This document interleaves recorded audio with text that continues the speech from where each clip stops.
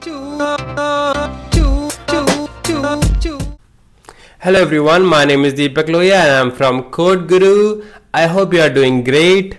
For example, you have recorded a macro and you want to run it whenever you open the file. You don't want to, click on a button or anything. So what you can do is whatever you write in this workbook, I hope you can see here, go to this workbook and open.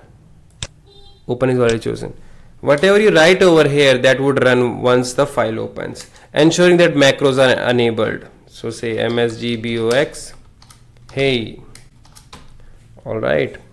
In case you always have to enable macros, then you can check my other video where I have shown the procedure to enable macros permanently.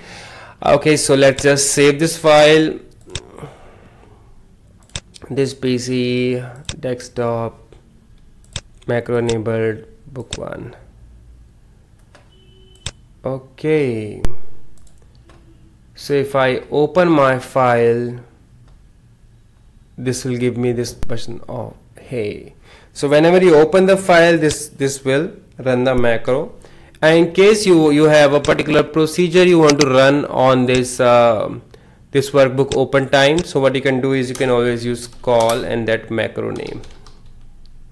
In case you face any issues or any error, you can always mention in comments and I'll get back to you as soon as I can. If you like the video and that makes sense, then please give thumbs up and subscribe to my channel for similar kind of videos. Take care and bye bye.